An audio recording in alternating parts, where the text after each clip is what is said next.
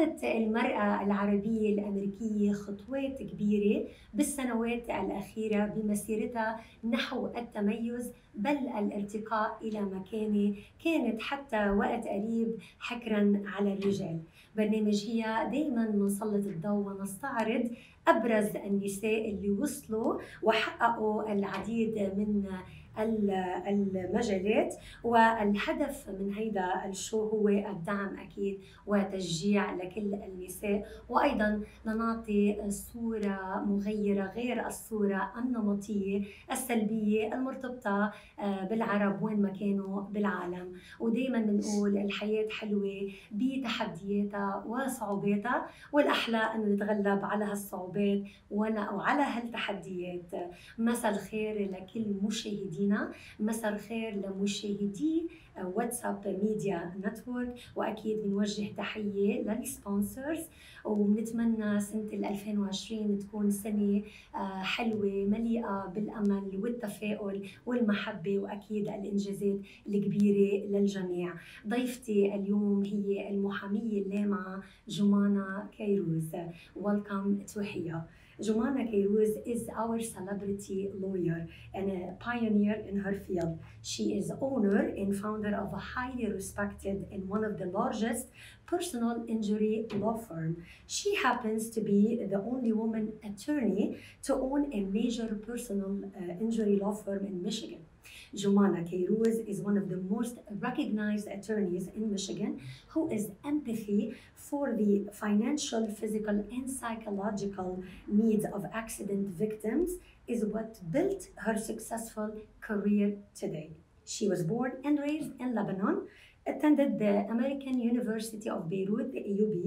Then at the age of 22, she immigrated from Lebanon to complete her master's degree at Yale in ethics, later receiving her doctorate injury doctor degree in 1997. And also, she was just voted top lawyer of the year of 2019 and 2020. Also, which is an important one, she was just admitted to the bar of the United States Supreme Court in Washington, D.C. And we will be back with Joumana Kayrouz.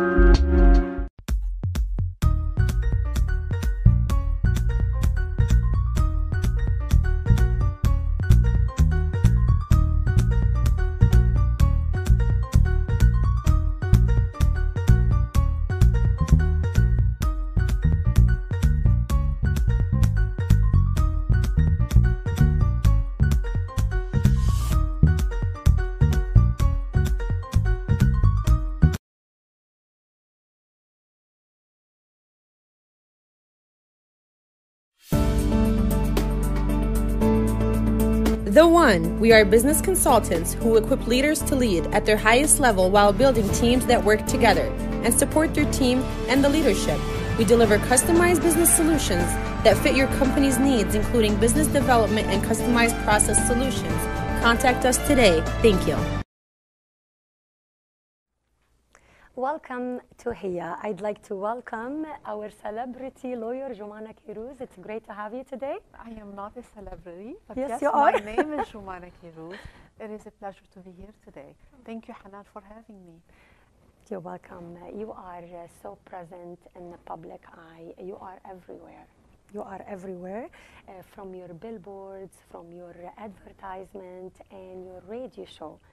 So, I mean, being so, it's hard to come across somebody that doesn't know Joumana, basically. So, being so present definitely comes with pros and cons, and we're going to talk about that later. But at the meantime, you know, people and businesses, they rely so much on social media for advertising, but you are known for like heavy, or you are a heavy billboard marketer. Tell us about that. Well, part of the reason is I'm very new to social media, Hanan. I'm just learning. I'm just beginning, to learn about social media. So for me, at my age, 55 years of age, social media is a baby to me. The idea of the billboards, that came out about, I don't know, 15, 16 years ago. And I think I was inspired to put a billboard. And at the time, Hanan, I only had one billboard. And boy, did I think I had arrived. I really thought I had arrived. I had that one billboard, and I was so proud of myself. And obviously, the one billboard became two. And then at some point, about 10 years ago, I was very blessed in business that I was able to take those 5, 6 billboards and turn them into 50, 60, up to some point 70 billboards. And so how many billboards do you have now? I didn't count this last campaign, but I will tell you it's under 60. Okay. Because you have billboards, you have the smaller ones. I have some that are fixed, I have some that are rotating to keep it a little bit fresh and so forth. So tell us about the effect of those billboards on your business. The billboards had a huge effect on my business. They branded me not just amongst the Middle Easterners, but amongst everybody here in Michigan and everybody visiting Michigan. So it seems, looking back, Hanan, that at the time that I was inspired, and I say inspired, divinely inspired, to have that idea, it was new. There were not too many lawyers who, had thought of that idea. There were no female lawyers who had thought of that idea. And it really caught a lot of attention because I was a woman and because I was marketing very heavily.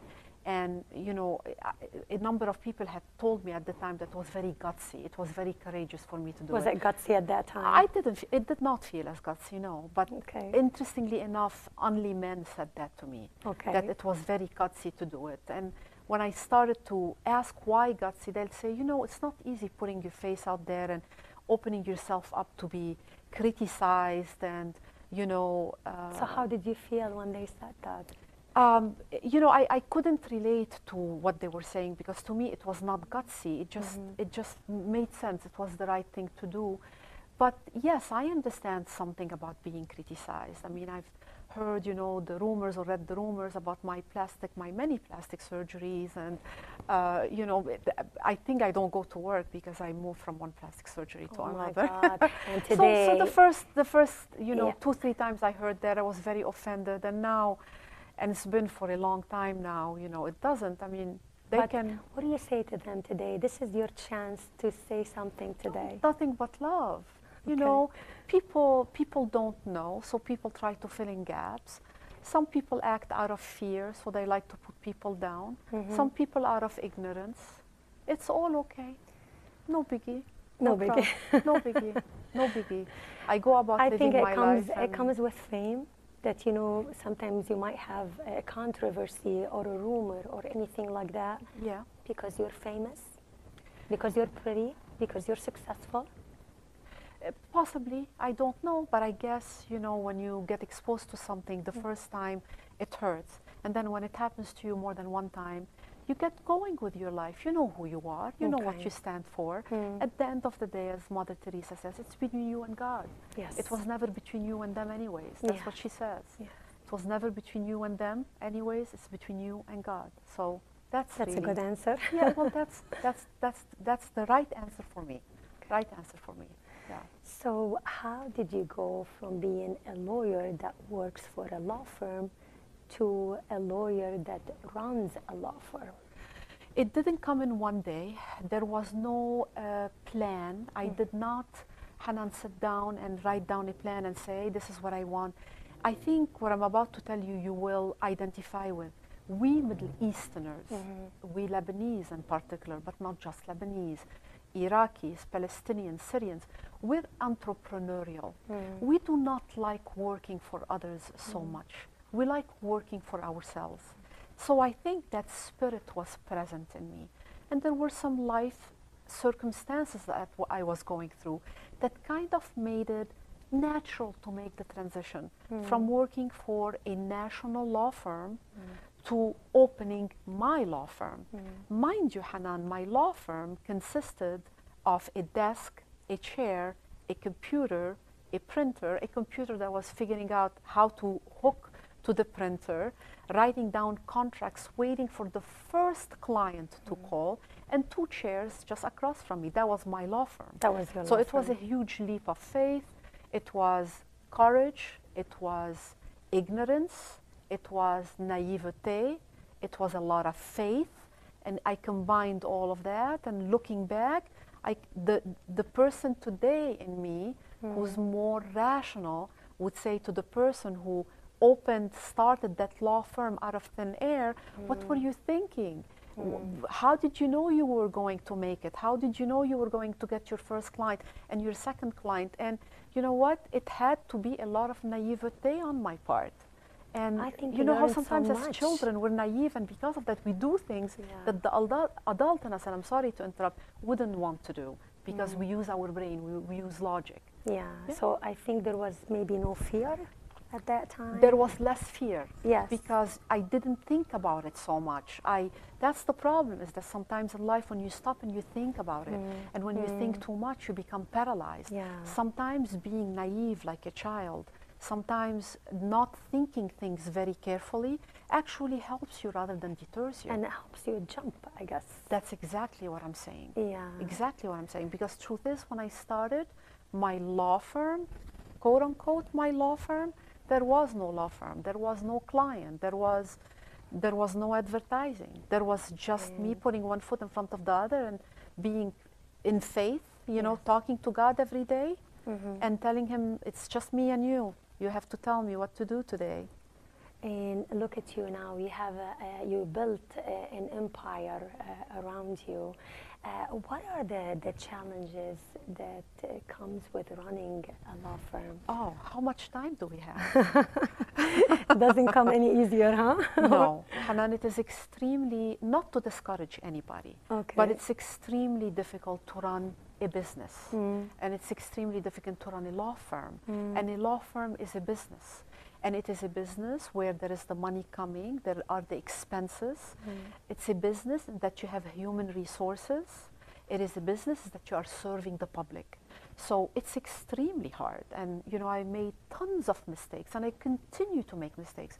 Less now, because you know, you have to make mistakes, and the ones that are good, they're good, and the ones that don't, they help you make better decisions in the future. Well, obviously, you have to make mistakes in order for you to grow. Yes. Yes. There is no other way. You can luck out sometimes and grow without, you know, it hurting, but it's not as meaningful. So how do you face the challenges of running a law firm? How do you face those challenges? It's much easier now than it used to be. If you ask me about my 20-year-old self, a lot of faith. My faith in God, you will hear me say this because it will not be my story, Hanan, if I don't today give credit where credit is given, where I had everything stacked against me. I mean, if I did not make it 20 years ago, 15 years ago, 10 years ago, nobody would say, oh, look at her, she didn't make it. I mean, I'm a foreigner, I'm an immigrant, English is not my language, I am in a male-dominated field, I am a blonde. I mean, all these reasons, any one of these reasons would have been enough for me not to make it. And so how did I make it? My faith in God. I went back to my Holy Bible. And my Holy Bible said some amazing things about who I am. And I'm sure every Holy Bible out there, from the Quran to other Holy Bibles, say magnificent and very empowering things about who the human person is. My holy book said I am divinely made. My holy book said I am fearfully and wonderfully made. My holy book said with God all things are possible. My holy book said so many things, and I believe my holy book. So and if I believe my holy book about what it says about me, I'm sorry to interrupt, you either take it seriously or you don't. Right. But I took it seriously, and I reminded myself. It wasn't easy for me to remember that I am fearfully and wonderfully made, because my Holy Bible said that. And I needed morning and night make affirmations about who I am. And who I decided I am wasn't because of who my father here on earth is, because of my Kayrouz name, because of my, savings, because of my fortune. No, because of my divine connection. That book said a whole bunch of things about me as the child of God, and I decided, it said I am created in the image of God, so I decided to take it seriously, and I decided to repeat these things every chance I got throughout the day, especially beginning with my morning affirmations and my evening affirmations. And you know what happens after a while when you do this? You start believing it. And once you start believing it, your life will unfold along those lines. Wow. As simple as that. Yeah. And as difficult as that. And what you're doing is really reprogramming your mind from a victim mentality to a victor, so to speak, mentality. And the victim mentality, oh, I'm a single woman here in the United States. The United States is not my country. English is not my first language. I am in the legal field, heavily dominated. I can use any of those, and I will become a victim. But no. And you decided not to be a victim. No, I decided that the holy books are to be believed, and I'm going to believe what they say about me as a human being. Obviously, your faith gave you so much strength and power. Gave me and gives me. And gives you every day. Every day and every second, morning and night, and every second in between. Which does not mean that I'm not a sinner, because I'm a sinner from head to toe. But obviously, you are at peace. I seek peace, some days more than others. Like all human beings, we have trials and tribulations. Like you just started by saying that we learn from the challenges. And life, it's not always, you just got rid of a problem, or you're in the middle of a problem, or you just solved a problem. Yes. That's how it is in life. So we have little periods where we rejoice, things are good, I'm feeling good, on top of the world.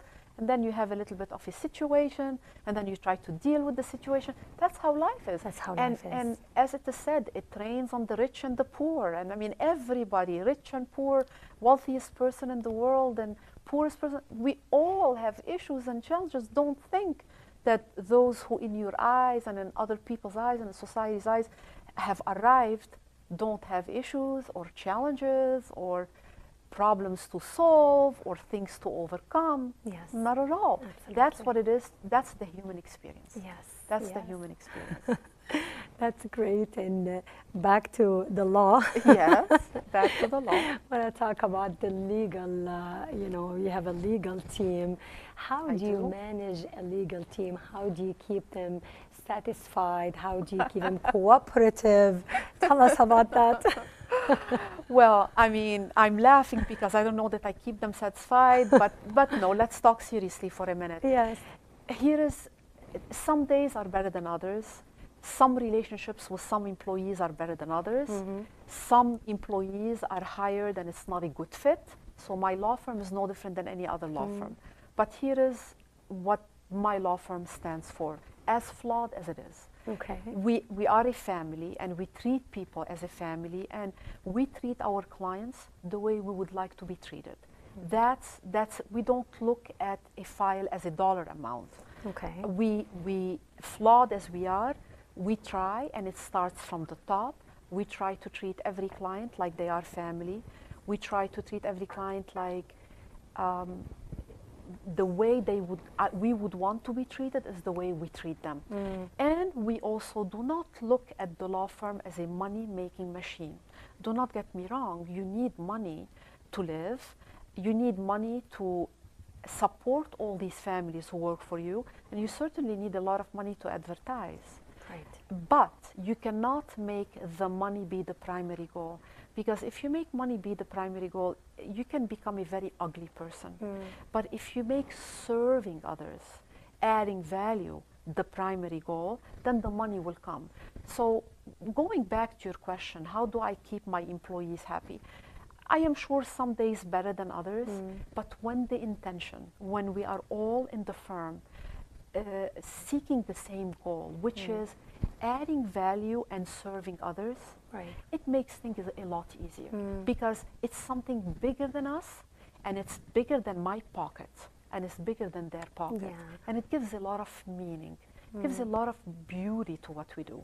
Because the practice of the law, like everything else, can become very boring.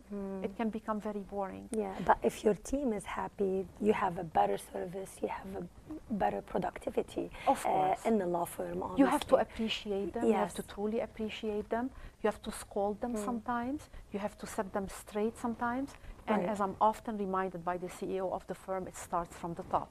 Because sometimes he does remind me that it starts from the top and that I should model to my employees what I want to see in them, reminding me that occasionally I do not model to my employees what I ask of them.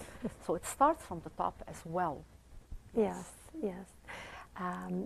You know, I noticed often in our community, people make career choices with a mentality like, I want to be a doctor to help people rather than I want to help people, so I need to be a doctor or to become a doctor. Yeah. And how was it like for you? I mean, did you have like the desire grow like for the legal system or the justice after you finished or after you started your career as a lawyer? Actually, growing up, I have always been told you should become a lawyer because you're apparently my skills, my oral skills are apparently good. So I have been told many times growing up that you should become a lawyer. However, I was studying to become a doctor. So I was at AUB. Yes, I was a pre-med student. Okay. Long story short, when I emigrated from Lebanon to the United States to New Haven, Connecticut in 1986, I went to Yale University, and at the time, and I went to Southern Connecticut State University before and Wayne State after, and they're all amazing universities. But at the time that I was at Yale, there was so much turmoil. The students at Yale University were striking because Yale University is the only Ivy League school that does not pay taxes to the city of New Haven, and New Haven is so poor. Harvard paid taxes. Yale did not pay taxes, so all the students were on strikes, and my eyes were open like, what? You have that kind of power in this country? At the same time, speaking of the United States Supreme Court, you will not remember that, but one of the Supreme Court justices, who is now a Supreme Court justice, was getting confirmed to the United States Supreme Court by Congress, and a professor by the name of Anita Hill, she accused him of sexual harassment. And there was this huge debate on the Yale campus about, the Anita Hill, allegations of sexual, harassment. So did it open your eye? So it opened my eyes to the power that an individual in this country, and I was watching lawyers, on the Hill, during the Anita Hill hearings, and I was watching students, and as students will sit and will talk till 4 a.m. about whether Yale University should pay taxes and whether... So you're fascinated by that? I was more than fascinated. I did not know I had that power. I did not know, coming where I came from, a developing country, a developing democracy, I did not know that my opinion mattered this much, and I did not know that I had this much power. Yes. I did not know that if I collaborated with other students, I can force an Ivy League prestigious university to pay taxes to the city it resides in. I did not know. So my eyes were open to how powerful laws are in the United States and how much power an individual can have. An individual can have power in every way, but we're talking here using the law. And there became my, my story or my trajectory as a lawyer. So now, so you knew at that time that this is it. This is when you wanted to be. You decided to go to law school. Absolutely. Yeah. This is when I said, forget medicine. I don't want medicine. I want to become a lawyer. Yeah. I want you to tell me or tell our viewers a powerful or a story about a powerful case that you experienced in your profession. One of them. Can I tell you another story? It's not about a powerful case, but it's a story that marked me as a woman. Well, Okay. So when I graduated from law school and I took my very first job at a law firm here in Southfield, Michigan. Yes. Being a baby lawyer, that was my second job. Actually, yes, that was my first job. Being a baby lawyer, they sent me to court to do something on a $20,000 settlement for somebody who died. And out of the woodwork come 15 kids who claim they are all kids of this person, and they need to get a piece of that $20-some thousand. Yeah. So I walked into court, and the judge didn't recognize me, and it was a courtroom packed. And the judge, who is still a judge about to retire from Wayne County, he goes, "Who are you? Are you a lawyer?" I said, "Yes, Your Honor." He goes, "What's your P number?" He didn't even believe I was a lawyer. And he said, "What's your P number? You know, Why your he practice didn't believe? number." Why do you think Because so? I did not look like a lawyer. And I remember Because you're feeling, blonde and I don't know. I didn't look like a lawyer to him, and he had not seen my face before. And maybe I didn't dress like everybody else. I really don't know. All I know is I felt so humiliated as a woman. yeah. I was a baby lawyer. I needed all the encouragement I can get. It was very hard, and the courtroom was packed, and I felt humiliated. So you were in front of, embarrassed. I was extremely embarrassed in front of the whole courtroom. It was Friday motion in Wayne County. And I remember looking at him and saying, "You will remember my name one day. yes. You will And remember my name one he day." made a mark. Well, then you want to laugh. He's about to retire, and he gave me a call because he wants to see if there is a way he can work for me. Oh, How lovely so did is he? that? Did you encounter him after Well, of the course, incident? because we or- have cases with him. Okay. And, you know, he is still, and he does not know that story. I mean, yes, he did what he did, but he does not know what it did to me and the impact it had on me. So that's one story I can tell you that really marked me. I looked at him and I said, "You will remember my name one day." And another story where they sent me to court and they started using legal terms. There were about 6 or 7 other lawyers standing next to me, and we're all looking at the judge in that same case over something. And the judge would say, "Would you object to a GAL being appointed?" And the first lawyer said no, the second lawyer said no, and he used the name. And when they arrived to me, I said, "Your Honor, I don't know what a GAL is." And everybody in the courtroom started snickering, making fun of me, because I did not know. In law school, we did not learn what GAL is. I knew what a guardian ad litem is, but I don't know what a GAL is. And it's one of my first times in court, and I am very shy, and I am very nervous, and I am trying to act like I belong. And there were all these lawyers in suits all around me, and they all started snickering. And I was proud of myself because I did not do my client wrong. I decided it's okay for me to embarrass myself, but I will not do him wrong. Let me find out first what a GAL is, even if it is at the cost of embarrassing myself. So, you know, That gave you, I mean, that's a lot of courage, obviously, I mean, at that time. absolutely, because you're young and you need all the encouragement in the world, and you are faking it till one day you hope you will make it.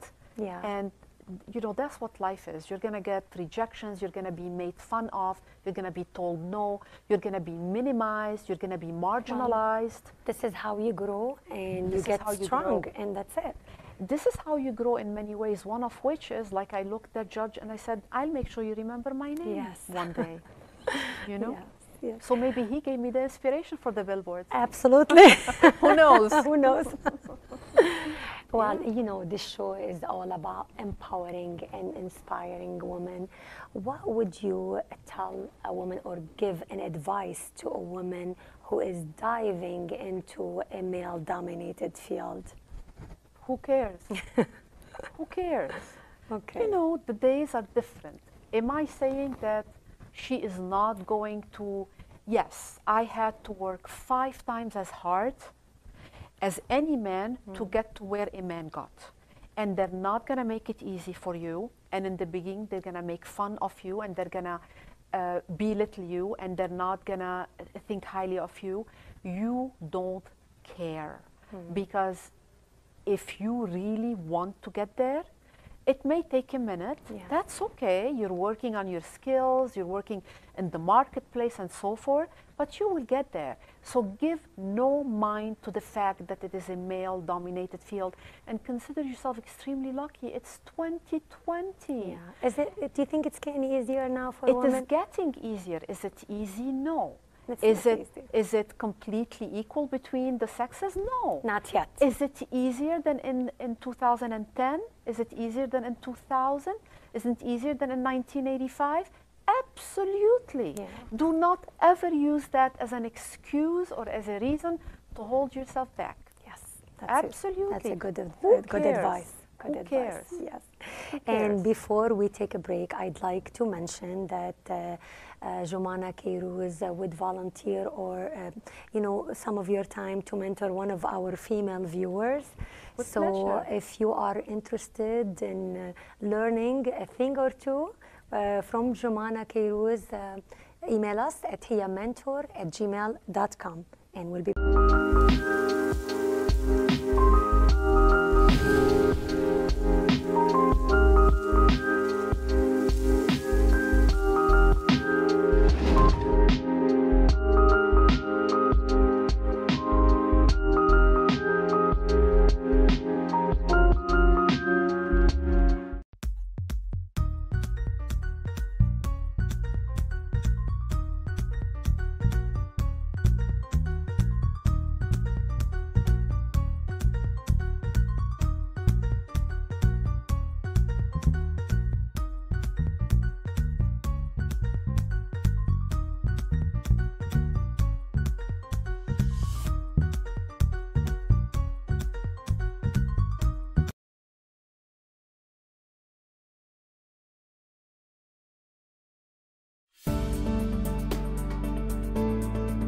The One, we are business consultants who equip leaders to lead at their highest level while building teams that work together and support their team and the leadership. We deliver customized business solutions that fit your company's needs, including business development and customized process solutions. Contact us today. Thank you. Welcome to Hiya.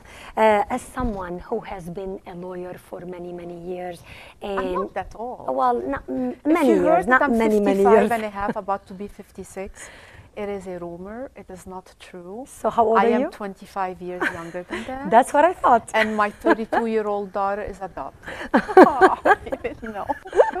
No, I'm 55 and a half, but I tell people You're I'm 35 You're and a half. yeah, but you look a lot younger. But I than tell your age, people I'm have to say. 35. But wait, we are on camera? We are live. You can't Oh, change any I statement thought we right are now. on break. Wait. So, as someone who has been a lawyer for a short time, 22 years. Yes. yeah, and you know the ins and outs, and you know how to live and operate as a lawyer on a daily basis.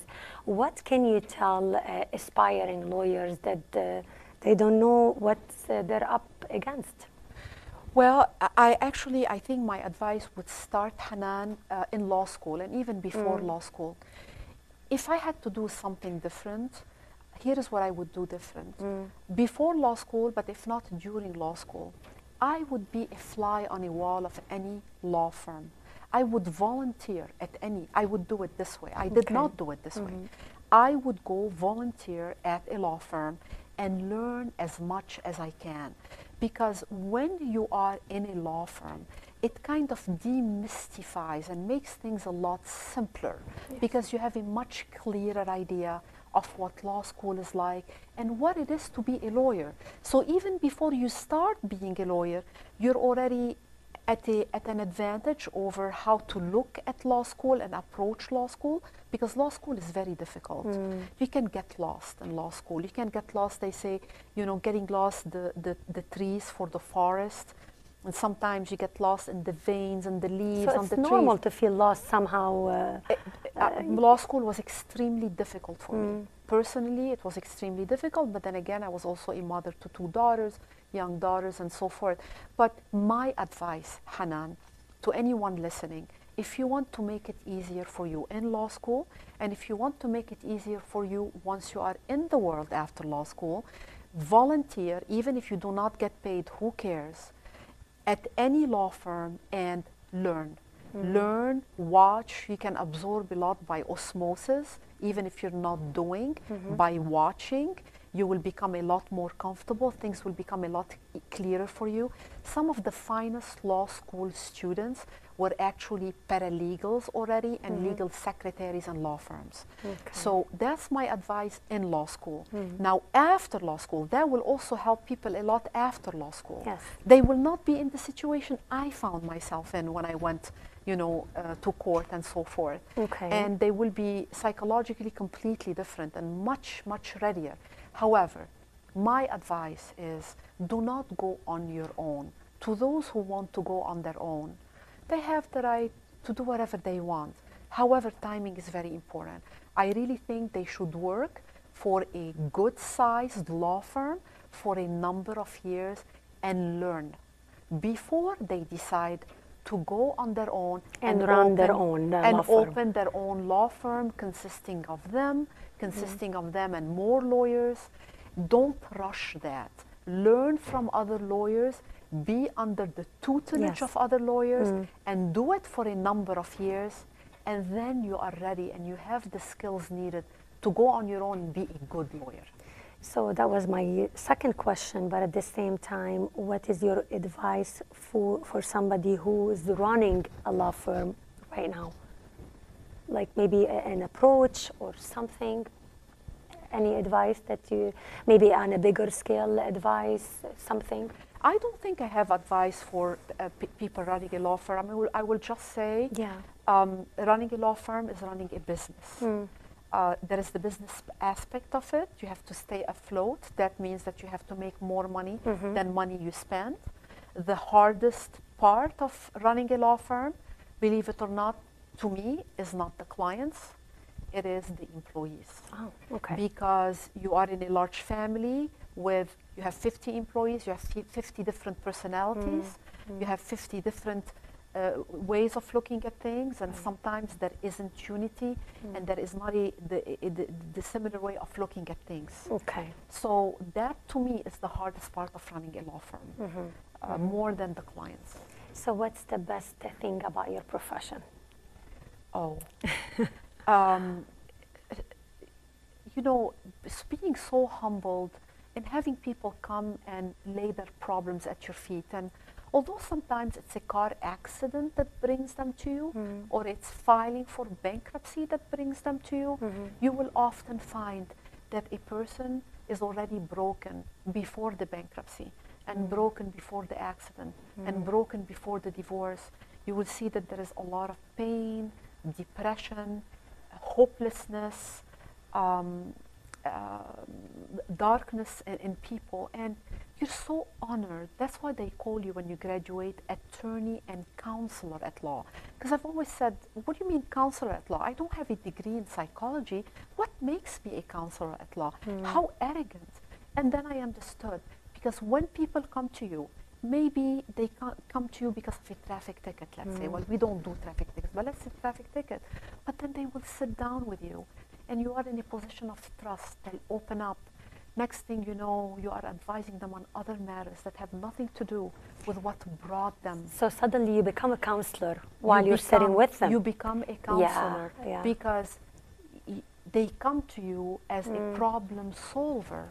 And you can't say to them, well, I'll talk to you about your traffic ticket, but I will not talk to you about your marital problems. You have to be sincere. You have to be sincere, and you have to offer, you have to help and offer solutions.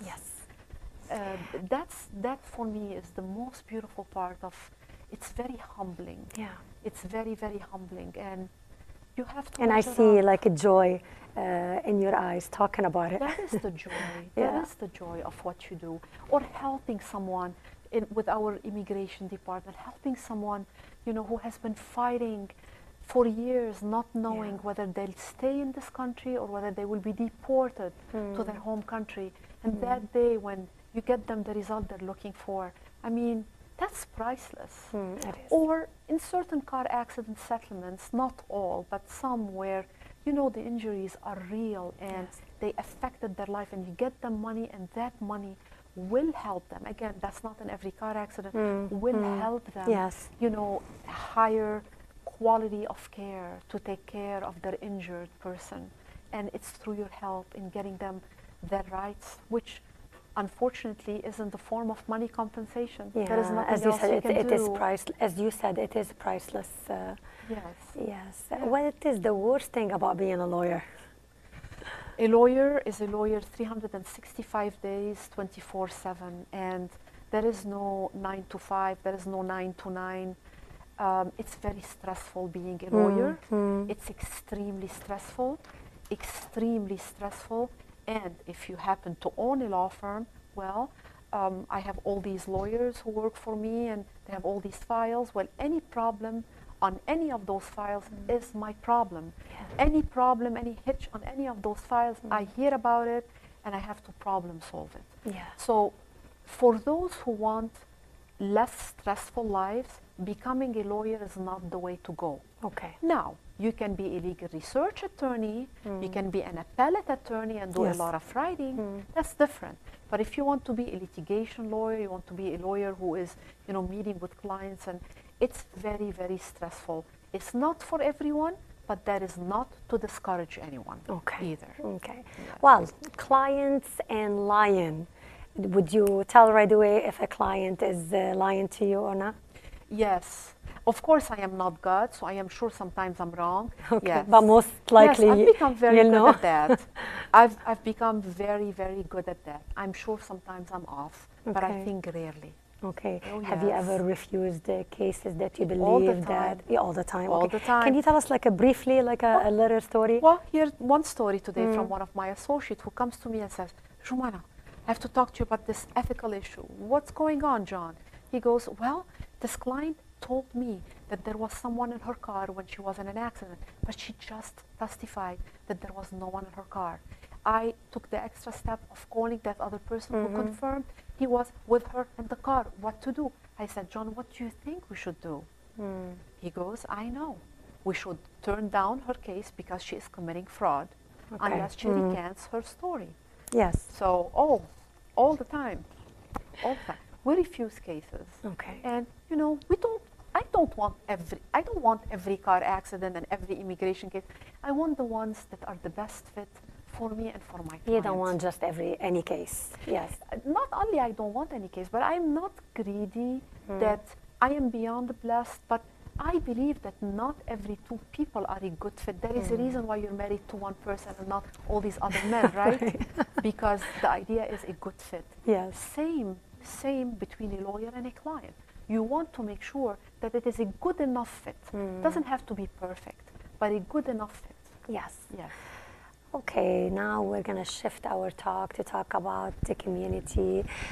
Metro Detroit area is one of the oldest and largest, holds one of the oldest and largest and most diverse Arab American communities in the United States. Yes. And we cannot deny the contributions of Arab Americans to American society. And I believe a big chunk or a big number of your clients are Arab Americans. What are the difficulties that Arab Americans face when it comes or encounter when it comes to law? When it comes to law, they're pretty good. In fact, sometimes they out-clever the law. Sometimes they come and they teach me how to go around the law. They're just that clever. Okay. They're pretty good with the law. Somehow they have a way of knowing, how to get their rights and how to go around a certain... Get the way out, is that what you're saying? And get their way out or change the scenario a little bit. And there is another name for it, it's a little bit of fraud, you can call it. Okay. So I'm not worried about them with the law. I'm not worried about them with the law. But what I would say is advice of a different kind. I would say, and we see this a lot here in Dearborn Heights particularly, a lot of people who come and do not want to integrate into American society. Yes. And that's not a good idea. It is very tempting and it can be very easy to live all your life in Dearborn and not have to meet too many Americans because it is so complete. You isolate here. yourself. I'm sorry? You isolate yourself from the rest of the world, basically. And it's easy to do it in a place like Dearborn Heights because everything is there. and everything is available in Arabic, and you can go to your Arabic-speaking doctor and your Arabic-speaking pharmacist and your Arabic-speaking school, and you can spend the rest of your life living amongst your people, which is good, but at the same time, you know, you are not integrating into American society. So your English is not good. Yeah. Your English is not good, and you're not integrated into American society. So what's your advice to people who don't want to integrate into American society? I have no advice for them if they don't want to integrate. Okay. But let's say somebody who just came from overseas 6 months ago and wants to seek advice. First thing, please go learn English. Learn how to speak English, learn how to pronounce English. You will not be respected if your English is broken. People will not tell you that. Yeah. But I will tell you, and study after study has shown that if your English is broken, automatically you are perceived as less intelligent than you are. Secondly, integrate into American society. If you're coming and that's what you want, you have to integrate immediately. How do you do that? By, you know, going to American schools, by taking an American job, by joining organizations, a little bit of everything. But you can't make your life all about your Arabic neighbors to your right and to the left and your cousins across the street. It doesn't you work have that to way. integrate. There is a price to pay if you do not integrate. Yes. You will not be able to advance in American society if you do not integrate. Yes. So it's a personal decision, Hanan. Some people, I allow people who are in their late 60s, 70s, 80s, do not care to integrate. Their life goals are different. But someone young like you or even younger may have a different goal. Yes. Well, please learn English and learn it well. Master the language. You will not be respected if your English is not good. Well, speaking of languages, you speak 4 languages. 3.5. 3, what does that mean? 3.5? 3.5. That's Arabic. What's the half? Italian. It used to be 4, and now it's half. I've always wanted to learn It's Italian. very easy. Yeah. So I'll give you an example. It's the reason why it was so easy to learn Italian is because I know French and English. Okay. Quanto tempo sta in Italia? Quanto is quand in French? Tempo is sta in French. Sta is stay in English. In Italy. So how long did you stay in Italy? Do you see how easy it is to say? It is. Quanto tempo sta If in you Italia? put your mind to it, you would learn it, I'm sure, yeah. But it is so easy if you already speak French and if you speak English, my point. That's why I use that example. Those words are like French and English. Yes, absolutely, yeah. I love the Italian language. I think it's so so pretty. musical. It is musical. It makes you want to fall in love. Yes. Yes. It's about love. Yes, it's about love. And to romance. Me, it's much more beautiful than French, by the way. The Italian. Yes. I think French has elegance, the language, not the people. That's another story now. That's another story. The French language another interview. is very elegant. However, the Italian language is so romantic. It is. That is so Even beautiful. the music, the songs, so yes. pretty. You immigrated from Lebanon at the age of 22. In 1 week. Okay. Going on 14. Wow. Okay. I came from a very conservative family. Okay, tell us a Grew little up bit. in the war. Tell us a little bit about Lebanon a little bit before we continue. Lebanon today or Lebanon then? Before you immigrated. Lebanon then, you know, the war broke out when I was 11 years old, and I came to the United States when I was 22. So I spent half of my life in the war, and I was literally hiding in bunkers, underground bunkers. Yeah. We skipped school 1 year, and so they made us jump a whole year. And somehow we managed. Lebanon, I don't know, it was a beautiful time and a beautiful place despite the war. There were values, Hanan. Yes. There was fear of God. There was not as much materialism or anywhere near as much materialism as there is today. It was totally different back then. It that's was for sure. beautiful because there was no social media, and you know, that was my Lebanon. The Lebanon I go to, that's not my Lebanon.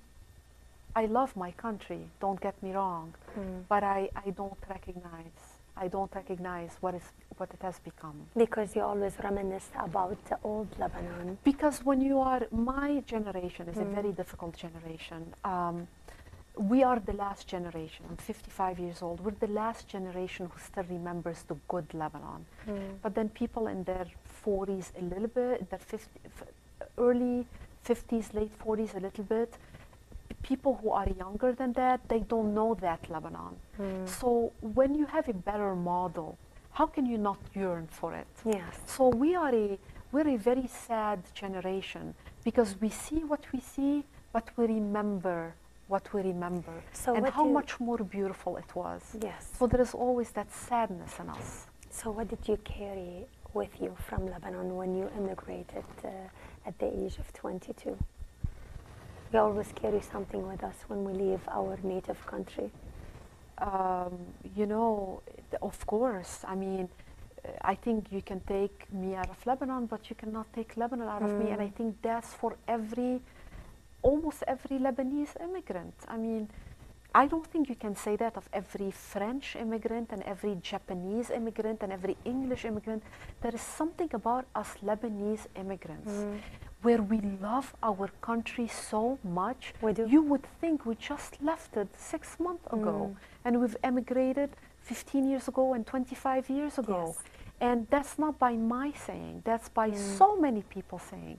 Something about that country, such a beautiful country, the values, the faith, the nature, the culture.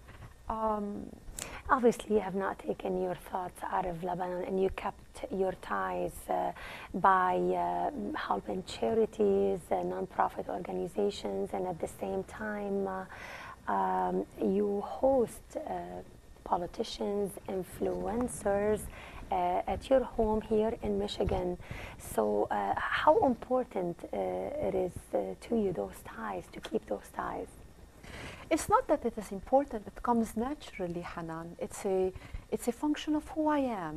It's a function of all of us. Some of us can hold fundraisers, some of us can't. That's fine. We express it another way. Some of us go to our home country more often than others.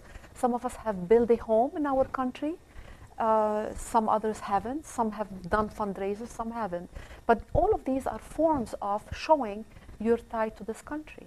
Something, I can't explain it. One day I'll be able to put words on that feeling. But I am not unique in saying that each and every person who has emigrated from Lebanon talks about it like it just left it 6 months ago. That's how I feel. Right. Do you see? feel more Lebanese than American? I mean, I have to ask you this question. This so is a very tempting. tricky question. It's so and a tempting. and my answer better be very politically correct. No, I am. It should be politically correct. But Say no, how I'm you gonna feel. spiel- How about that? I'm gonna speak my heart. No, as someone said, you know, Lebanon is my mother and France is my father, or Lebanon is my mother and the United States is my father. No, Hanan, you cannot. Look, I left Lebanon at age 22 and I am almost 56. I have lived more here than I have lived in that country. I am Lebanese and I am American, and there is no one country I love more than another. It's like having two children. Yeah. It's like being the mother to two children.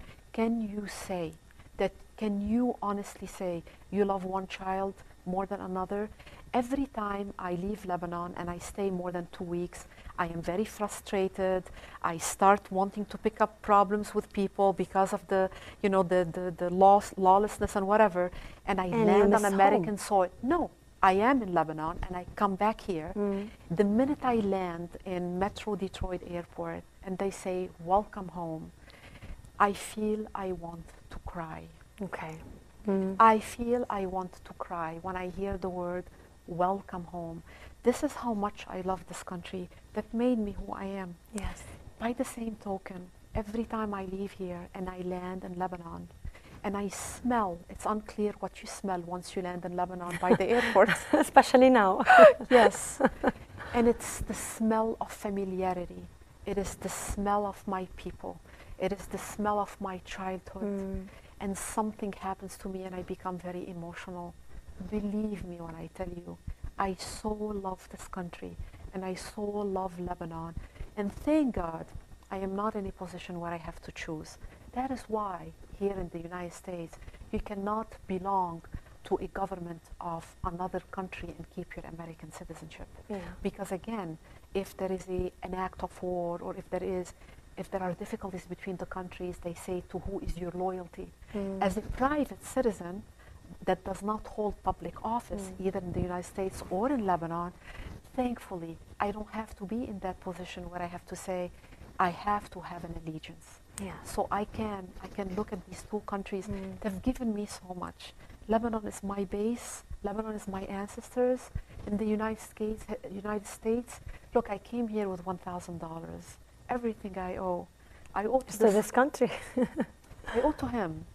First of all, to God. With the opportunities given in this country, where it doesn't really matter if you are a Kennedy or if you're not a Kennedy, if you come from money or not. If you work hard, keep it up, you're gonna get there.